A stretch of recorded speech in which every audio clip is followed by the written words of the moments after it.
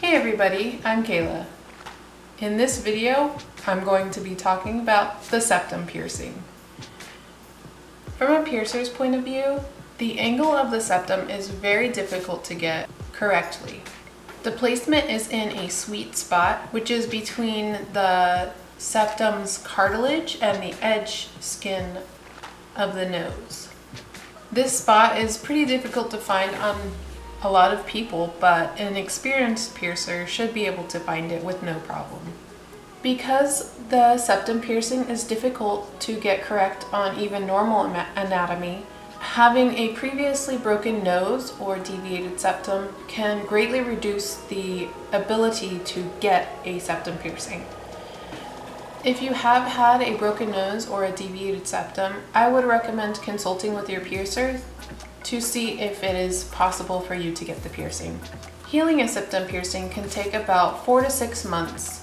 It has a pretty quick healing process because it is in a place that is mostly always moist, so healing is a little bit easier. The traditional size for jewelry in a septum piercing is 14 gauge. It can also be pierced as thin as 16 gauge or as thick as 12 gauge. The septum piercing is pretty popular because it is very easily hidden. All you have to do is flip it up your nose and it was like it was never there. If your septum piercing is very fresh and new, then flipping it should be minimal. I personally only recommend flipping it at night before you go to sleep, or if you're more comfortable just leaving it flipped up through the full healing process, that is completely fine. Please only handle your septum piercing with clean washed hands, no matter if it is fully healed or a fresh piercing. A lot of questions I get about the septum piercing or nose piercings in general is, how do I blow my nose? What happens if I get sick? When the septum piercing is fresh, you want to be extremely gentle with it. If you do get sick, just try to clean around the jewelry. But having allergies or getting sick shouldn't be a problem with your new piercing. What I would recommend is just to keep it as clean as possible and keep your hands away from it as much as you can. Even with a healed septum piercing, you might experience having a runny nose more often than usual. That is because your body thinks it's an irritant and wants to get rid of it. Just keep it as clean as you can. It is possible for a septum piercing to have a weird odor. Your skin naturally produces an oil called sebum. It keeps your skin healthy, but a buildup of it can collect dead skin and dirt, and that causes the odor. This usually happens in most healed piercings, but some are more noticeable than others, especially the septum, because it's there and you're smelling it all the time. It's gross. To stop the smell, keep your hands off your piercing as much as you can, and remember to practice good hygiene. The best time to clean your piercing is during a shower. Make sure to use a soap that will not irritate your skin and work it gently into the piercing while you shower. Also, remember to rinse any soap residue away. Stretching a septum piercing is possible, but it can be pretty uncomfortable or really painful.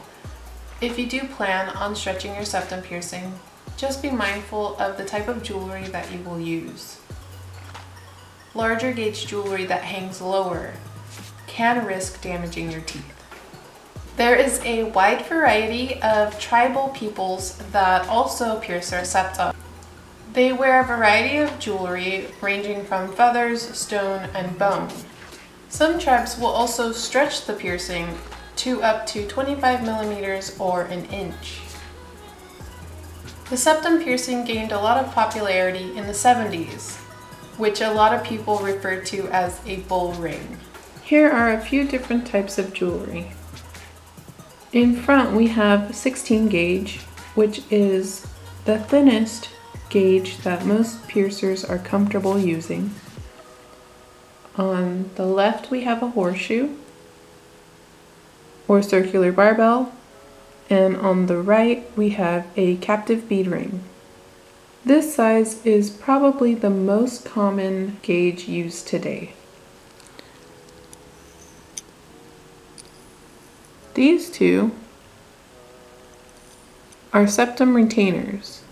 These are in 14 gauge. This one on the right is an ohm shape, and this one on the left is a staple shape. 14 gauge was the most commonly used. To compare a 14 gauge and 16 gauge, you may be able to tell which one is thinner and which one is thicker. Here I have a larger gauge septum ring. This one is 12 gauge. Compared to the 14 gauge and the 16 gauge. These three sizes have different diameters, but I will discuss this in another video.